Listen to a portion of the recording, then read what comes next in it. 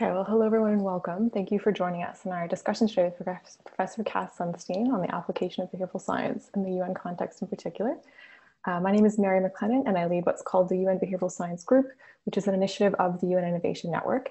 Essentially what we aim to do is to bring together more than 600 colleagues from across the system, ranging from across 40 UN entities in 60 countries, so quite a bit of breadth and depth to the group, and we aim to promote the application of behavioral science in a variety of ways. So I lead this group alongside my colleague Johanna Joachim, who runs the UN Innovation Network more broadly. Okay, so in terms of, if you've been engaged with the UN Behavioral Science Week, I'm sure you've heard about these points already, but just to mention it here as well. So if you want to engage in the work, behavioral science work at the UN, we ask that you do this in 3 key ways. So first, to read the UN Secretary General's guidance note on behavioral science, which was launched on Monday. Cass was also there at the launch, gave some remarks. Also the UN Behavioral Science Report, which outlines the experiences of 25 UN entities applying behavioral science. So lots to read if you want more detail. Secondly, join the UN Behavioral Science Group. Welcome to any UN colleague can join, no matter level of expertise, and also colleagues outside the UN can join in an observer role. We have colleagues from governments, international organizations, academia, the private sector, civil society, and many other areas as well. And lastly, follow us on Twitter. So we will be sharing work from across the UN on those accounts. So if you follow them, you can keep up to date with us there. Okay, so now just a little bit about the week. So we're coming to the end of UN Behavioral Science Week. We've had 5 days of more than 15 sessions from these 9 UN entities listed on the bottom of the slide here. Here's the agenda if you haven't seen it already. To note that we will be sharing the recordings of all these webinars. So Johanna can put in the chat the link to the YouTube playlist where you'll be able to see some of the sessions. They're not all there just yet, but they will be over shortly. So if you would like to catch up on any of these sessions, that would be the place to do it. Okay, so in terms of the logistics about today's session, we ask that you put your questions in the Q&A box in the bottom of your screen. There'll be a lot of time for questions, so if you have one, please put one there, or if you put them in there, as well as upvote those of your colleagues, so we can have questions that really resonate across the audience today. Okay, so with that, I'm going to introduce our speaker for today. So we're fortunate to have with us, as I said, Professor Cass Sunstein.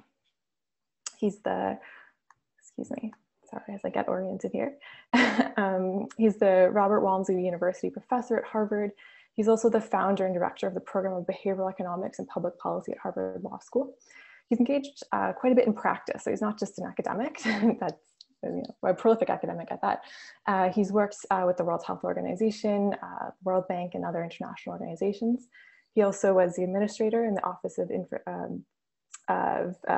White House's Office of Information and Regulatory Affairs from 2009 to 2012. And you might also recognize Cass from his many books. Just one that's recently released is Noise, which was authored with Daniel Kahneman, as well as Olivier Souvigny. So we'll be hearing a bit about that now, or in the session today. Also, Cass will be releasing a book shortly called Sludge, again, a topic that we'll be discussing today as well. So those are some recent books, but of course, he co-authored the book Nudge with Richard Thaler in 2008, which has been highly influential regarding the application of behavioral science, particularly in the public sector.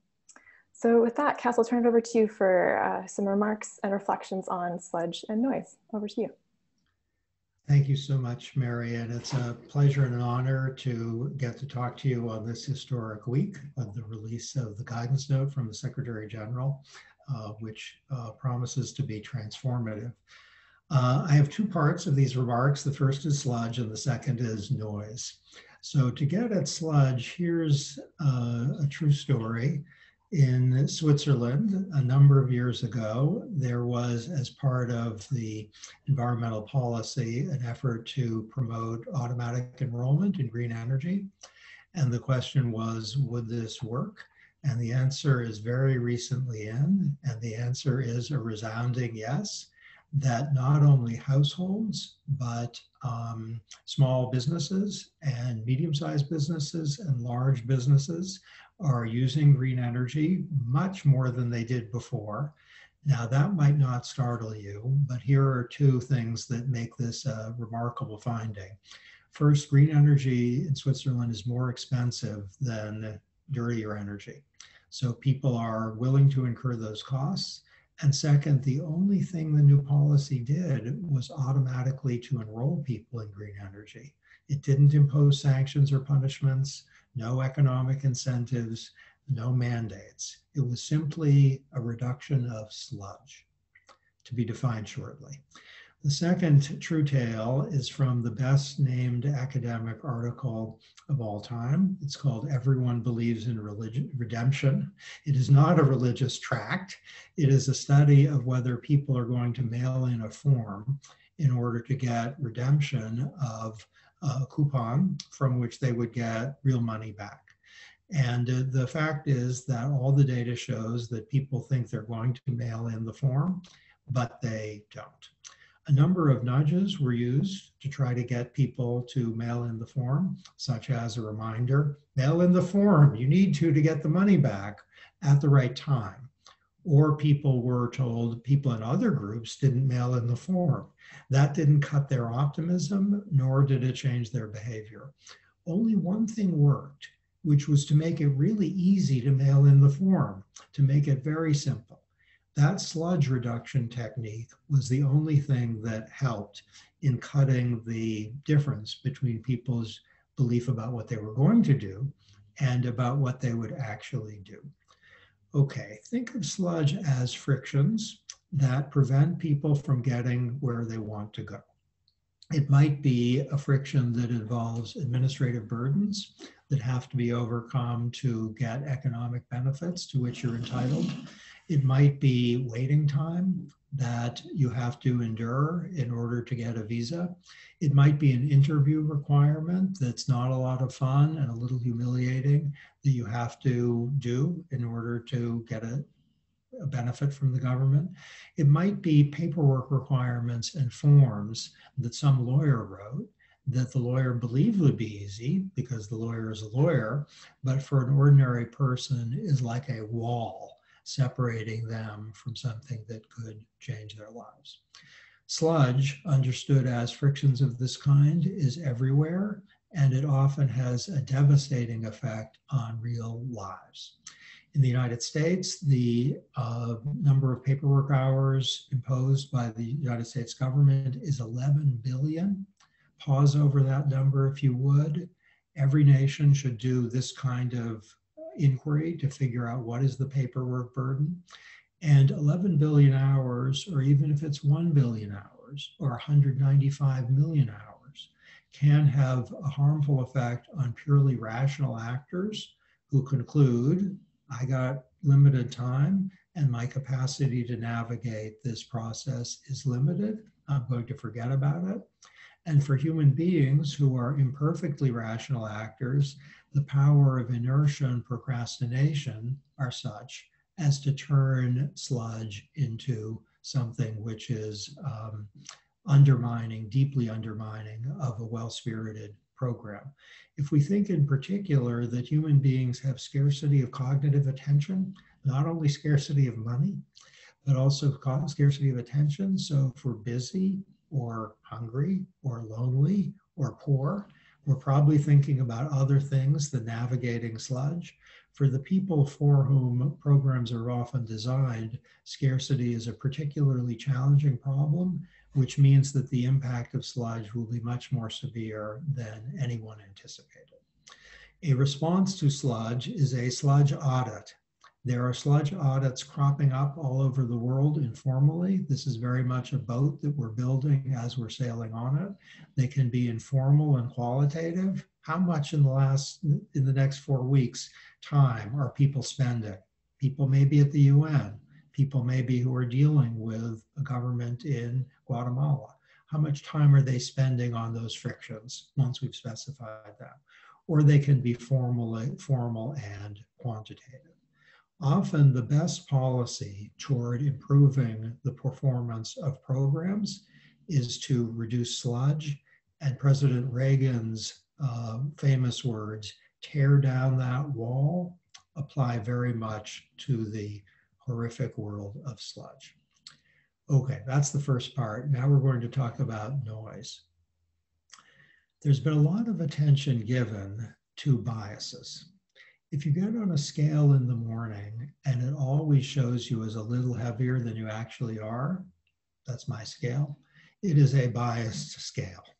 If there's a clock or a watch that is always 10 minutes ahead, maybe because you don't want to be late for meetings and you set it that way, it is a biased clock or watch. If you have a scale that shows you as a little heavier than you are half of the time and a little lighter than you are actually half of the time, it's a noisy scale. If you have a measuring instrument that shows scatter rather than systemic bias, it is noisy. The human mind is a measuring instrument, and whenever there is judgment, there is noise, we find, and more than you think. This is a world of hurt, I think, the world of noise, and I want to say a little bit about why. With respect to asylum systems in many countries, there's a lottery. Who is chosen to decide whether someone gets asylum? The most important moment in the asylum determination may be in the lottery that chooses the person who's going to make that decision. In many criminal justice systems, the problem is not only bias, it's noise, in the sense that someone who is convicted of an offense could get a little light sentence or a severe sentence, depending on who the judge is. Actually, it's worse than that. If a judge is in a good mood because his or her favorite sports team won the day before, the data suggests that people are going to get lighter sentences. If the judge is in a bad mood because the weather's really bad, there's suggestive evidence that the judge is going to be more severe on people. That's to suggest there's noise within the person. Each of us is noisy, and there's noise across people, which is to say within systems. For interviews and promotions and foster care and visa determinations, there's a great deal of noise, meaning that similar decision makers render very different decisions, either because they have different values or different moods from one another, or because the patterns that they like to see in order to be generous to people are different from the patterns other people like to see. Okay, it's intuitive to think that while bias is a big problem, noise, not so much. Bias has charisma. Bias is Taylor Swift. Bias is Elvis Presley. Bias is the star of the show. Noise is the character who at the end of the movie, maybe it's a Hitchcock movie, turns out to be the one you didn't notice who's the real killer. And the reason is that when there's a system at the UN or the World Health Organization or in Portugal or Germany that's noisy, the errors don't cancel out. They add up. If one set of authorities are too severe and another is too lenient, so on average, there's no bias, there are compounding errors. If in a firm, half of the people are too optimistic and half of the people are too pessimistic, everyone is going to be wrong, even though on average, there's no mistake at all. The problems posed by noise are unfairness, a violation of equal treatment, and also sheer mistake, which often costs a lot of money. And in the medical domain, it can result in terrible health outcomes, where we've learned that some doctors are very test and hospitalization inclined, and others are very go home and come back in 6 months inclined. Those can add up. The best response to noise is decision hygiene, something which can help you against all sorts of diseases, even if you don't know what you're protecting yourself against. And I'm going to just give 3 examples of decision hygiene strategies that promise to reduce noise. The first is guidelines. If a guideline is in place, similarly situated decision makers are less likely to be noisy. Guidelines really help, and we can give examples. We need not guidelines everywhere, but we need guidelines in more places. The second approach is to get several different views and aggregate. And in UN processes and governmental processes generally, we need more of that. where if you get independent views and add them up and take the majority or the average, that's going to be error reducing, bias reducing, by the way, and also noise reducing. The third decision hygiene strategy is avoid holistic judgments. The word holistic has become a little bit sentimental and surrounded by a halo, so people like the word. I'm here to make a plea against holisticness. Holism, I don't have a view on, but holisticness I'm against. The reason holisticness is a problem is that by giving an all things considered judgment about what to do, you create a recipe for noise, both within people, is it the afternoon when they're tired or the morning when they're energetic, and across people. If you disaggregate a judgment about, let's say, whether someone gets hired or someone gets benefits into its component parts, and if you make sure each of the assessments is independent, the data suggests that we will have much less noise. Here's one way to think about it. Options should be seen as like candidates. And we know that when candidates are chosen for positions, this decision hygiene repertoire is often successful in eliminating both bias and noise. The aggregate plea is, let's say, a 2021 project should be sludge reduction everywhere, on the ground that sludge is often an offense not only to outcomes but to human dignity. And 2022 should be a noise reduction year. It has less glamour, but we have a world of hurt to improve. Thanks. Great, thanks so much for that. There's a lot in there we could unpack, or we'll unpack over the next 40 or so minutes. Just to bring in some of the themes we've talked about this week that you've touched upon your works. And we spoke to Richard Thaler on Wednesday. We really emphasized the idea of making it easy. So we kind of touched upon sludge in a sense, but really focusing on that. As well, in 2019, Elder Shafir came to speak to us about his work on scarcity and cognitive load. And so these sorts of themes that have come up previously in our discussions as well. And I think Johanna's put the link to that the YouTube recording in the chat. So if anyone wants to know more about the work of scarcity, Elder Shafir and Central Alliance, then please check out the link. As well as sludge audits. So we at the UN have started a little pilot sludge audit. So if this is a topic that's of interest to you, get in touch with us and we can start to explore, because obviously sludge within the management administration of the UN is an issue that resonates across UN entities. So it is cross-cutting in a way that we can hopefully ameliorate through the UN Behavioral Science Group. And in terms of bias and noise, this is really interesting, kind of, as you said, framing it that way. I did not expect Taylor Swift to make a reference again to this talk, but happy you're able to build that in.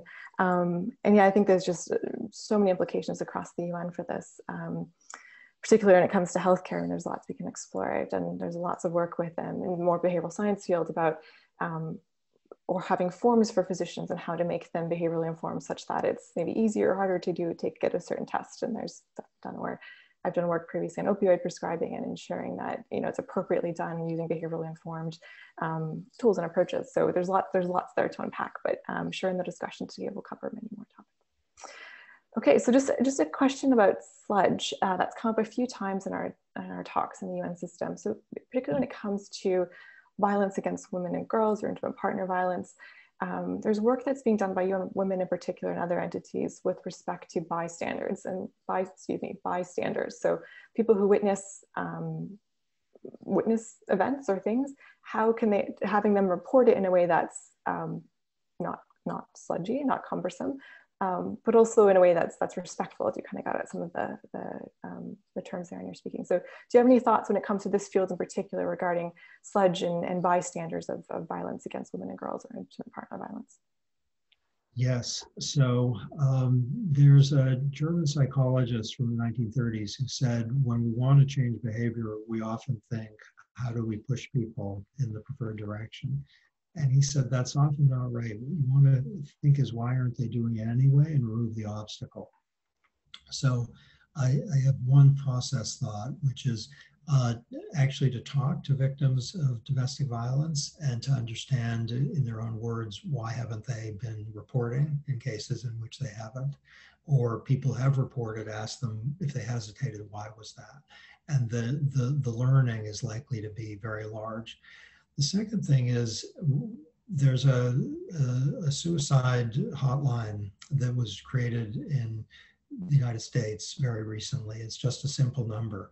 I don't know what it is offhand, but and I'm fortunate that this isn't a problem that my family faces, but many families do, and they know that number. And if there's a simple number you can call, then it isn't work, it isn't humiliating, it has a kind of routine and naturalness, and that can help a lot.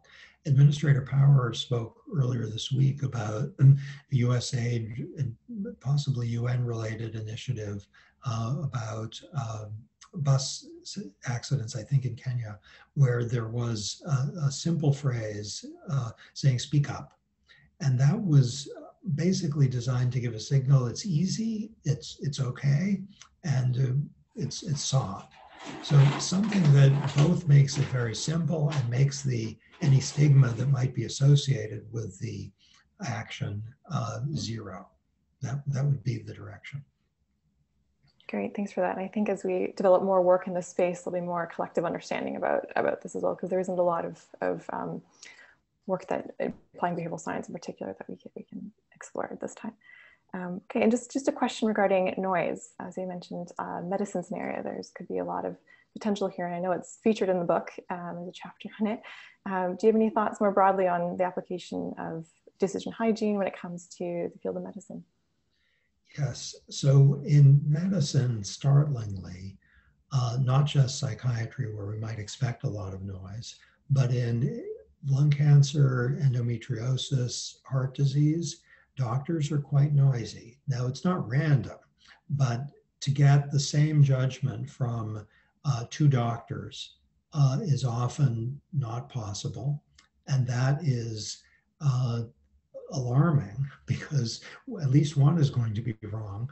And it might be that they're both wrong because one is very relaxed, let's say, about early stage things, and another is very concerned and focused on early stage things.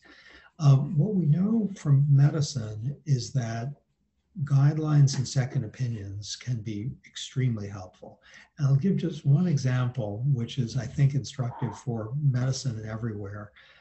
When a child is born in many countries, there's something called an APGAR score, where there are 5 things that are tested by the nurse or the doctor on a scale, I believe, of 1 to 4, and they're added up. And if the number is above a certain number, don't worry. If the number is below a certain number, do worry. And the APGAR score has been phenomenally successful at cutting bias and also cutting noise. And it's not like an algorithm or anything. It's not that rigid. There's judgment at each of the numerical assignments, but it is a recipe for noise reduction. For medicine generally, we need a lot of APGAR scores in figuring out who gets visas in asylum or who gets Social Security benefits, sometimes a system that's often very noisy. We need the equivalent of APGAR scores. Fascinating. There are lots of applications there we could think about across a variety of domains. So great. I'm going to turn it over now to the audience to ask some questions for you. We have quite a few coming in. So if you'd like to ask the question yourself to Cass, Professor Sunstein, I will give you the opportunity to. I will start with Yunju. Would you like to ask your question? Yes, I would love to. Thank you so much for the fascinating events this week. And my question was within the complex UN system across agencies, especially in the field office, how do you think the cost-benefit analysis of the sludges can be done efficiently? That was my question. Thank you very much. Okay, so Wittgenstein ended the Tractatus with a statement of humility about not speaking about things that you don't understand. So I have glimpses into this, but I'm going to be humble and give an example from my government. One thing the Department of Homeland Security did was to ask for public comments on barriers and burdens in the immigration system. And we received 7,000 comments. drawing attention in many cases to barriers that are much harder to overcome than was anticipated. And these are people who actually work with the system. So I would think, having listened to friends, including spouse, who deal with the UN, part of the UN, that there are clearance processes and bureaucratic requirements that should be scrutinized to ask, are they worth it? And it might be that there are 5 clearances needed when there should be 2. It might be that the forms that have to be filled out are excessively detailed. It might be that some of the forms don't need to be filled out at all. And this is less technical stuff than it seems, because it makes it harder for people to do their jobs. And it sometimes blocks things that are really good. And so I would think that to scrutinize in an intuitive way here, how many hours are spent on this stuff, and what is the likely payoff? Often, if there's been a practice that's persisted for a while, people don't want to change it by virtue of that. But that's a warning sign. That's a red flag. It's longevity. It's not necessarily a tribute to its wisdom. Great, thanks for that, Cass, that's helpful. Okay, on to our next question. Flora from Brazil. Over to you. Would you like to, I can also read your question if you prefer. Okay. So Flora's actually worked for the city of Sao Paulo applying behavioral science, so she has quite a bit of experience in this space. Would you say that sludge solutions need to be applied in public policies using the regular behavioral science behavioral application cycles, so like RCT and testing, or would it be necessary in this case to apply behavioral science in a faster manner, so a bit kind of the methods of behavioral science application? Both, but I would put in bright lights and with sunlight around it the second. So RCT is great if you can do testing to see what forms are best and work most efficiently, excellent. But we know that some things just really don't make sense. So sometimes there's a quarterly filing requirement. It should be annual. Sometimes pre-population is possible and should be done. Sometimes eliminating a form filling requirement is just a really good idea. Sometimes an administrative burden just on reflection is pointless. The COVID-19 pandemic has revealed for some governments the things they've been requiring for the last 25 years are really not necessary. And we shouldn't need a pandemic to clarify that. There was one country that required truck drivers to fill out forms at the end of the day to make sure that the trucks are safe. And then truck drivers would go to sleep, and then they'd come back the next day and they'd have to fill out the same form again. But nothing happened to the truck overnight. And there was no need for RCT. The truck drivers said, why do we have to do this? It makes no sense. The government listened and said, okay, if nothing has happened with the truck overnight, you don't have to do the form again. And my hope is that in Brazil and many places, something like this can be replicated. That's the opposite of a replication crisis, by the way. Exactly. I think COVID too, also just thinking more broadly about behavioral science and the themes of the week, is really challenge practitioners in terms of the methods we use. We don't always use RCTs in what we do as well. We have to use surveys now and more rapid evaluation tools just broadly as well when it comes to applying behavioral science. So great. Okay, so next a question from Sweeney. Could you also tell us where you're from and introduce yourself? Thanks. Hello, Professor Cass. This is Ashwini from India. My question is around sustainability, and I work in the development sector in Asia and Africa. So my question is, once you've implemented the intervention, how do you ensure that the communities do not go back to the old way of doing things? Because I work with fish farmers and school teachers, and I find that after the intervention period of 3 years or 2 years ends, there is actually a process where the impact is declining, and many of them go back to the old way of doing things. That's great, and it's great. I've been to India. I had a phenomenal visit not terribly long ago on these topics. So hi, Indian friends from India. What I would suggest is that it's important to distinguish across interventions in order to make progress on that. So we know that something like simplification or sludge reduction tends to be self-sustaining in its effects and its longevity. We also know that if you switch a default rule from opt-in to opt-out, or if you specify a different kind of default rule, that also tends to be persistent in its effects. So Thaler has an article called When Nudges Are Forever. The original title was Nudges Are Forever. We discussed this, and as your question suggests, When Nudges Are Forever is more accurate. But a default rule tends to be highly persistent. If there's an intervention that involves provision of information, or that involves signaling a social norm, or maybe even a graphic warning, that might fall apart after a while. And to collect data, of course, is a very good thing. If you have an intervention that is falling apart, as Lewin, the German psychologist who suggested ask why it isn't happening anyway, that applies here. Why exactly is there backsliding? And that will give you a clue about what to do.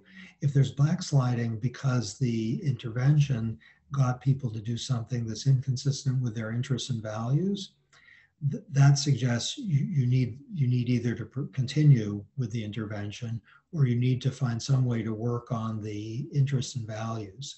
So you're asking a deep question. When nudges, understood as choice-preserving interventions, fail, the chances are that the reason is that people don't like the direction in which they're being nudged. And that's important to know. It may be that the nudge is ill-suited to the context. It may be you need to nudge better. It might mean that you need a mandate or something.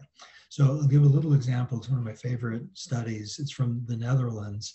And it was using choice architecture to try to get people to choose healthier bread. And what was done, it was a randomized control trial. They got in a bunch of stores repositioning of the healthy bread. So it was very visible, it was easy to find and get. The less healthy bread was harder to find. And the prediction was it's just going to work, that people are going to start buying the healthier bread. The prediction completely failed. People thought, I don't want that healthy bread. It doesn't taste good. And they went and got the less healthy bread. It may be that what you're describing is exactly that. We need to know more, where people wanted the tasty bread. And maybe you can make the healthy bread tastier, or maybe you can signal the serious health consequences of eating healthy. But these would be the directions that might help for a better nudge or a non-nudge. Thank you. That's very helpful. And this is a topic that's come up in our discussions across the UN as well, in terms of the work that we do and having sustained impact that we hope to have, instead of do sort of projects over the course of 6 months or a year, and really kind of having that long term. So these are some very helpful considerations. Okay, so next on to Kangan. Would you like to ask your question and tell us where you're from? Hi, everyone. First of all, I would like to take this opportunity to thank you, the UN and Professor Cass, to give a wonderful lecture. I belong to India, and again, I just had while you were telling your last answer, I was just wondering, did that decrease the sales of the breads? Because people are not ready to buy the unhealthy healthy ones? As I recall the study, no. People just went and found the healthy bread. It wasn't that hard to find it, but your prediction undoubtedly could be vindicated in other circumstances. So there are studies that try to nudge people in directions that might lead to comparatively greater choice of the thing that is sought compared to before the intervention, but the aggregate choice of the relevant thing decreases. So there are cases like what you described. I mean, okay, so let's talk a little bit about kind of both theory and practice. It might be that if people are encouraged to do X rather than Y or nudged, that will persist because they learn that X is really good. So they might find, I'm just going to randomly say, vegetables taste better than they thought. Or they might learn that vegetables are healthy and that really matters. Or they might just develop a habit and that persists even though they don't love the thing particularly more. It's just habitual. So that's one set of things. There are other contexts, and these are the easiest ones, where the nudge leads people in a direction that they wanted before the fact but had a hard time getting to, or that they learn after the fact is really good. So if you're doing something, let's say saving energy, it might be that you kind of want to do that, but you didn't know exactly how. Or it might be there's some benefit that a private or public organization is offering that you really want, but there was sludge in the way. And then if the sludge is taken away, there will be really persistent take up of the thing because it's something that people want. So maybe we distinguish between cases in which people are being eased to get what they want, or eased to get what after the fact they really are glad they have. That's like a GPS device. Let's say that's the model. Or cases in which people are being nudged, not through sludge reduction, but through a behavioral intervention to do something which is in their interest, but which they don't like. And that one is going to be harder. A default rule might well work, because even though they don't love it so much, if they don't care a whole lot, they're not going to take the trouble to change it. That makes perfect sense. My actually earlier question was more about when it comes to incentivization, there are times it may backfire. For example, what's happening in Philadelphia as of now, they're saying for vaccines, they're saying you'll get $1 million lottery if you get vaccinated. So when incentivization actually backfires, do we term that as sludge? And how do we ensure that we are not sludging people and we are actually nudging people to do the right thing? Okay, that's great. So the backfire effect has been found very rarely. So there are three categories. There's the successful nudge, the successful sludge reduction. There's the unsuccessful in the sense that you don't change the world at all. That's the Netherlands study. And then there's the backfire effect. The latter two are really interesting and occasionally very important, but they're rare. So the data suggests the first category is much larger. That may just because smart people have produced behaviorally informed strategies, and we could imagine a place that's just blundering. And so the second two categories are larger. But I wouldn't worry unduly about them, but I would worry they're important. Okay, if you have a case of a backfire effect, and I'm not aware of the data from Philadelphia, but I can give some speculation. There are two reasons why you might have a backfire effect. One is it might be that if people are automatically enrolled, let's say as organ donors, my understanding is this is the Netherlands experience, then there is salience to that fact which triggers some sort of judgment about whether they really want that, and the judgment is negative. So it might be that there's a cascade of opt-outs that happens because people are now focusing on the thing and they say, I don't want to be an organ donor. The second case, which might be the Philadelphia case, if the data is as you describe it, is the extremely interesting category of reactants, where if I tell my son who's 12 years old to do something, he might not do it for one reason. I told him to do it. So to be nudged or to be mandated at some times and places will produce an independent assertion of no with an exclamation point, not because you don't like the idea, but because you've been told to do something or even nudged. So it might be that in some circumstances, vaccine incentives are counterproductive with some population because you get this thing called reactants. So it's worth remembering reactants as a possible behavioral response to a behaviorally informed intervention, and we all should know about reactants. The beauty of sludge reduction is that it won't fuel reactants. People are most unlikely to say, give me a 20-page form rather than a 2-page form. That doesn't make them angry. That's great. That's very helpful. Thank you for that, Aswini, and for your comments, Cass, on the reactants. I think we're all noting that down as we think about application of behavioral science and sludge. Okay, on to our next, so we're trying to go through as many as we can here. On to our next question. Vera, who's also from Brazil, please come in.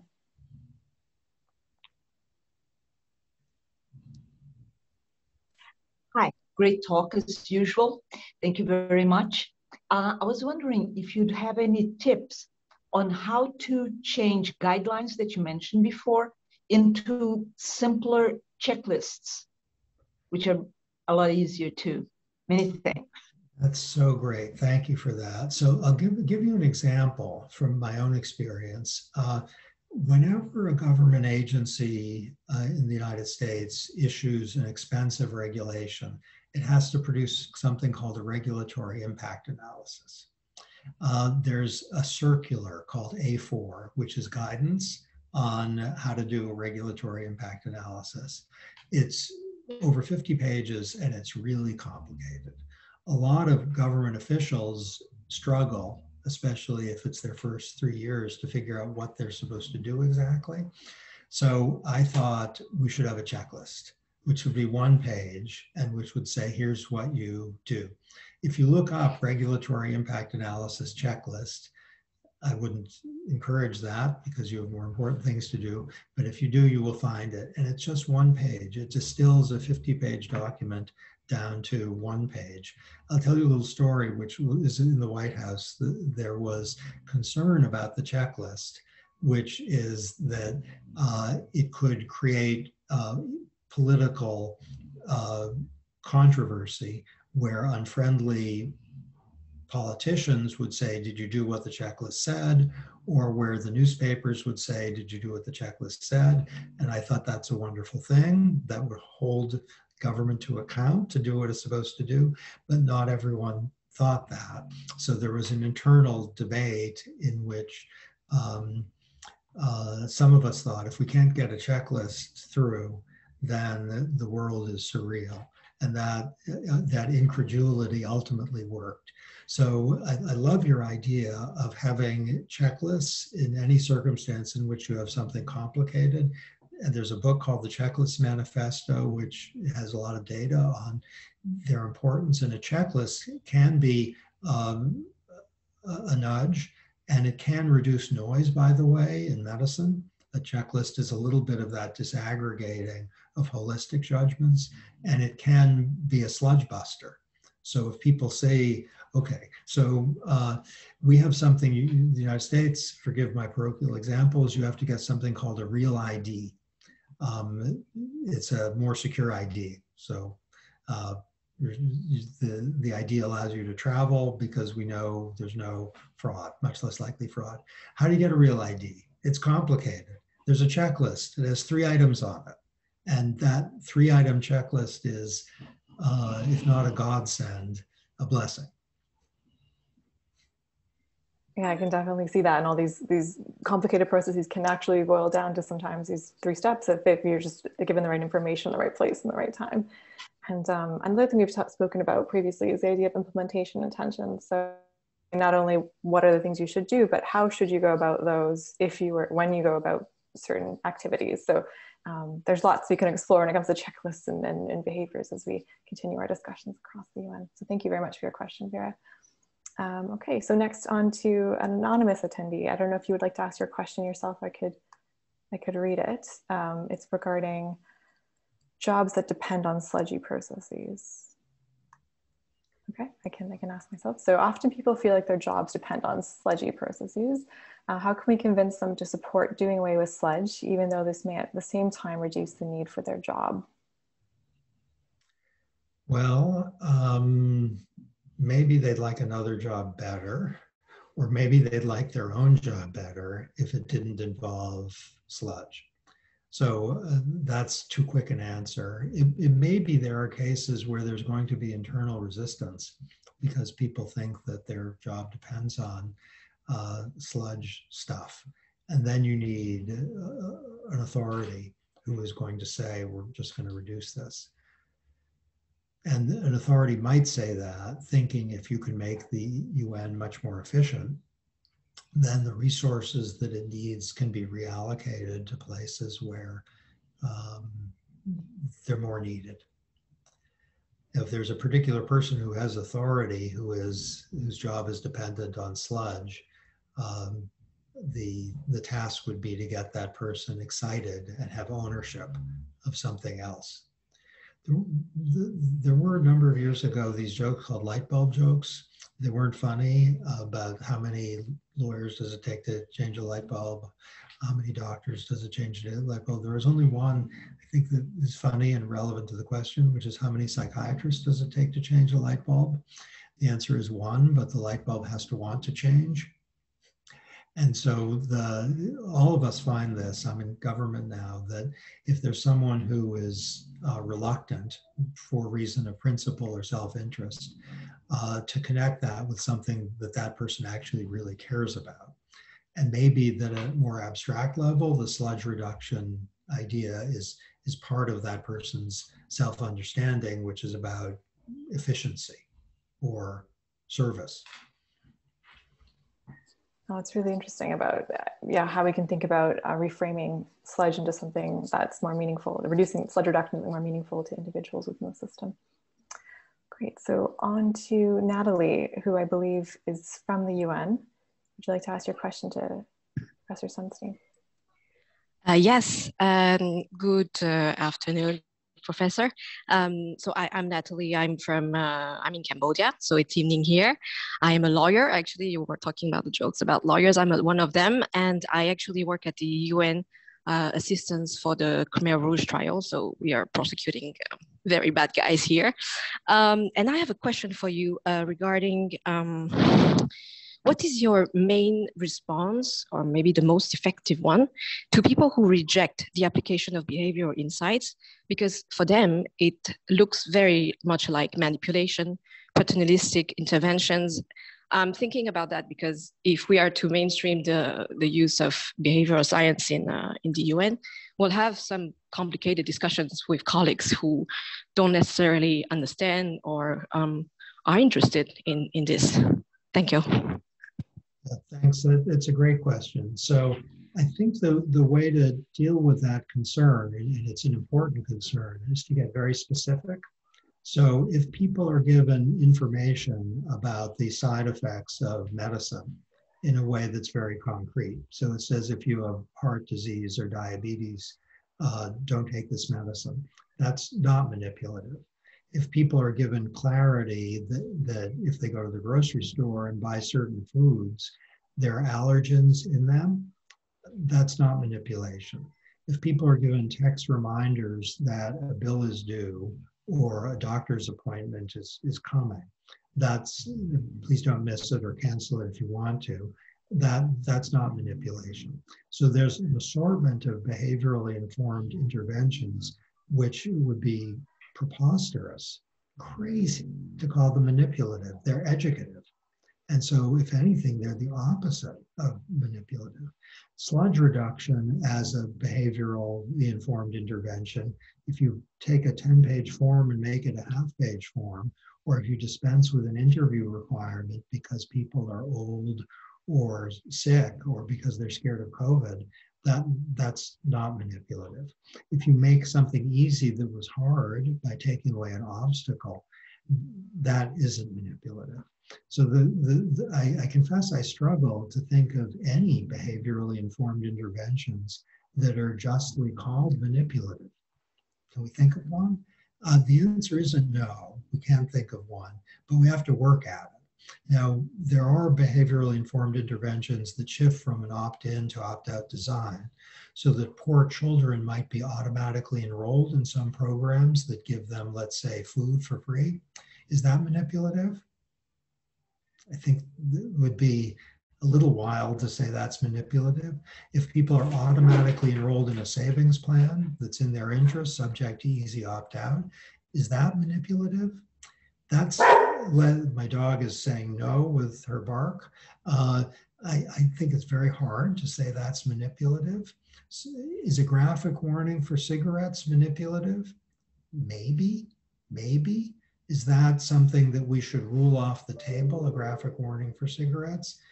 I don't think so if it's going to save lives and give people clarity about the health risks associated with smoking.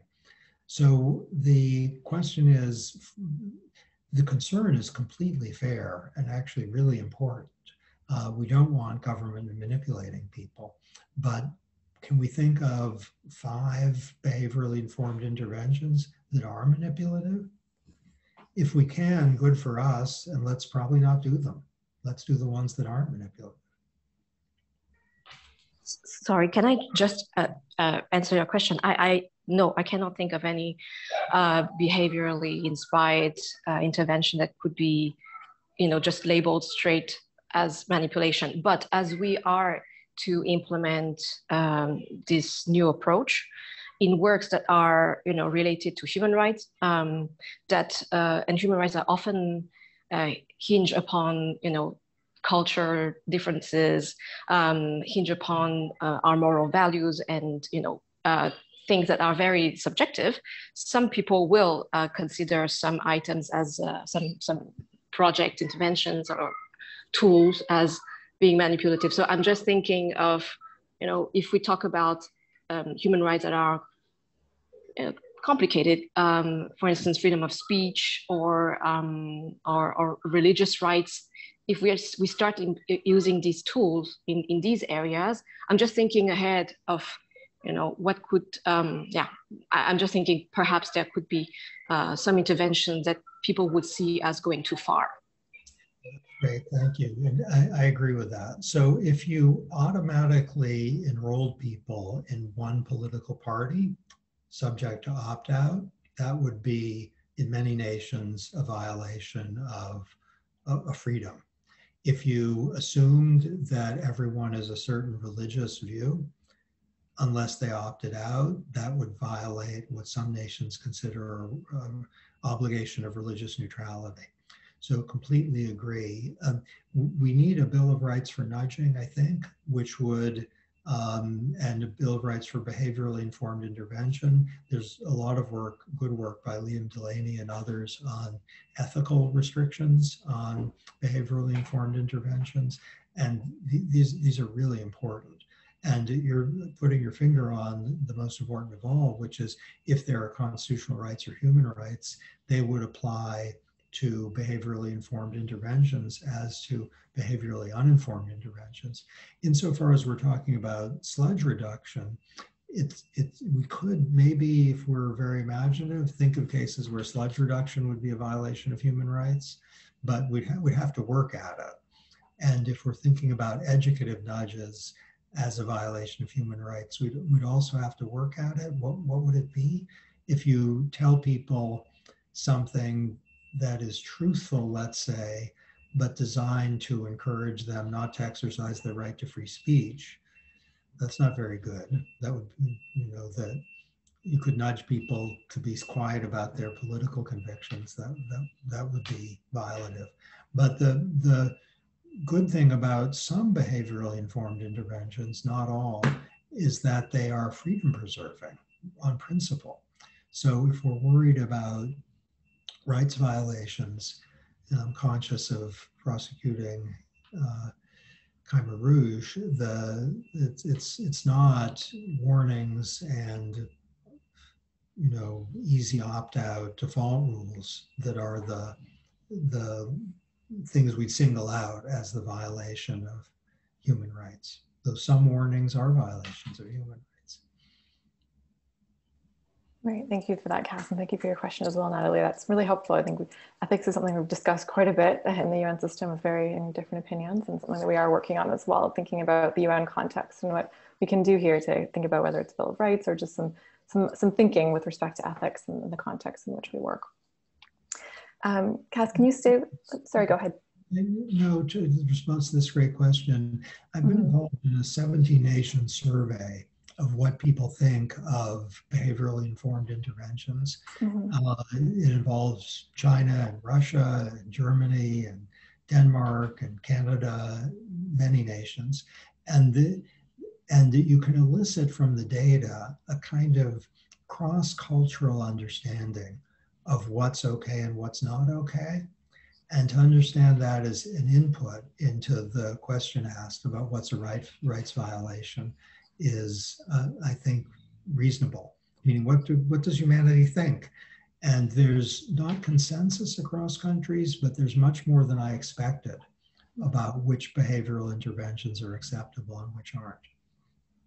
Interesting. Well, we could check that out. Maybe we can, Johanna, we can hopefully track that down and put that in the chat. I think I've seen it previously. Great. Okay. Can you stay with us a few minutes, Cass, beyond the hour? You need to leave? Okay. So next, we can go to Chitra. Could you please ask your question? Thank you very much to UN for this really awesome session. And thank you so much, Professor Sunstein, for this, for the earlier talk lecture as well. It was really amazing. So I'm with WWF Malaysia. I work with a lot of the, on the areas of ocean sustainability. And so recently we started a project with a group of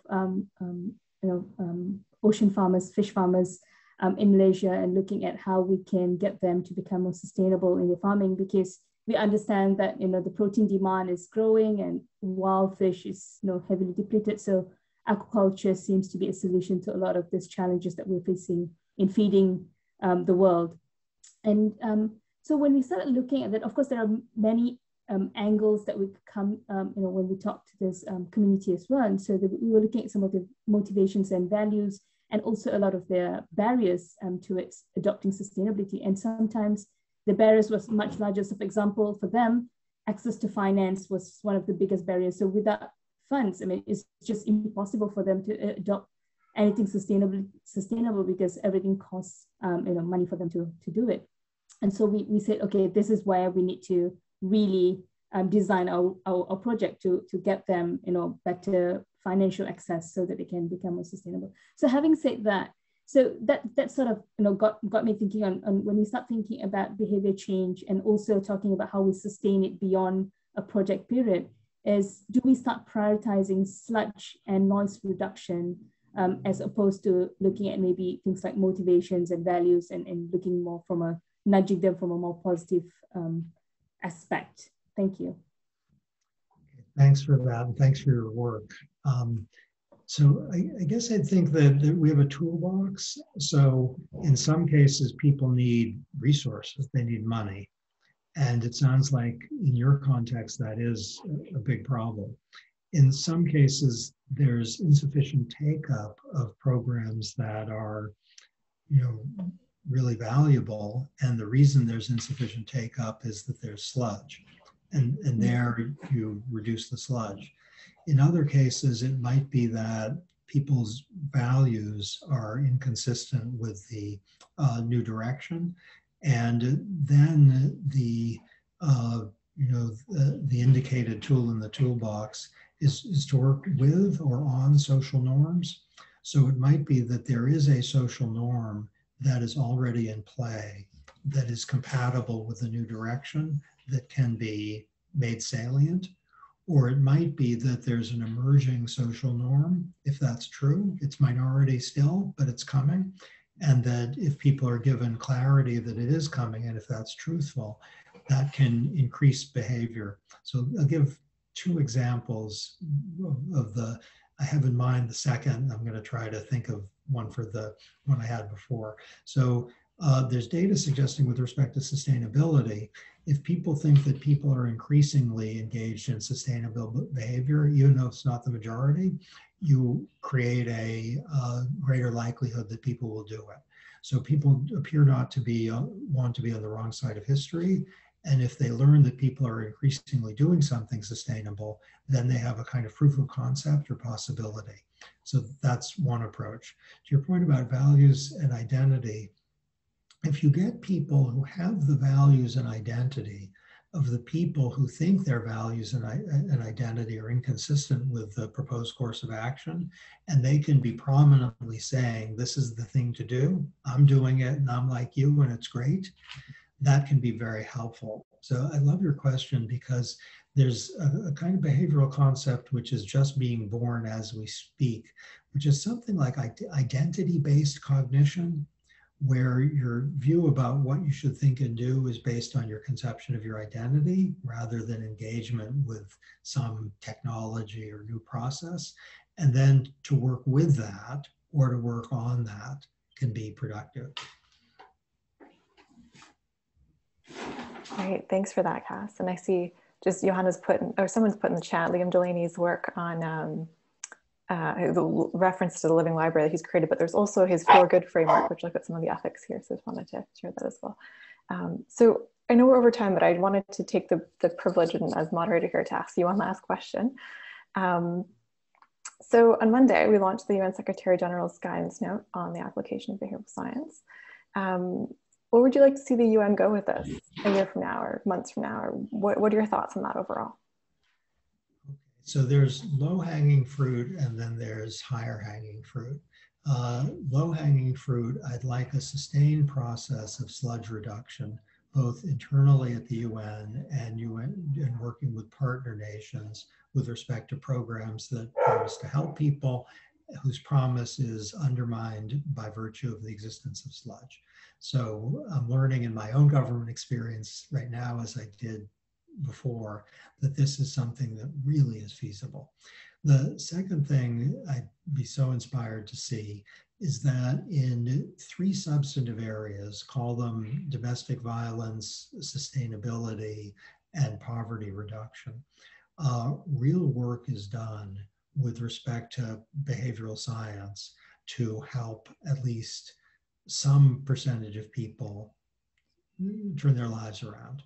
And to see that happening sooner rather than later would be a phenomenal achievement and give a kind of momentum to the much more that we need to see in the pretty near future. Great, thanks for that. I made notes there in terms of where we go from here.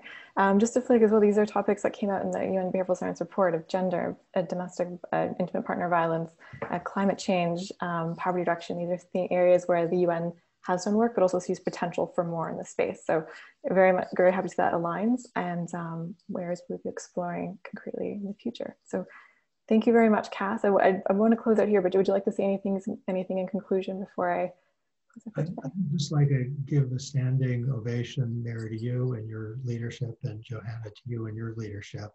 You've really done something that is historic, is I think an understatement. It's a phenomenal development in world history, and a salute to the 2 of you in particular, and also to all of you who are on the call for your amazing work.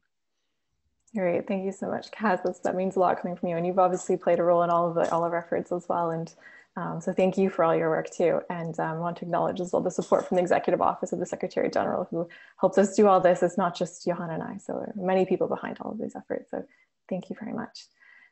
Okay, so with that, we will no doubt hear from you some other time in our webinars here at the UN. Thank you very much for your insights today. We'll take a lot when it comes to sludge, when it comes to noise and bias, and really thinking about how we frame these issues differently. And with that, thank you very much, and we'll speak to you soon. Bye, everyone.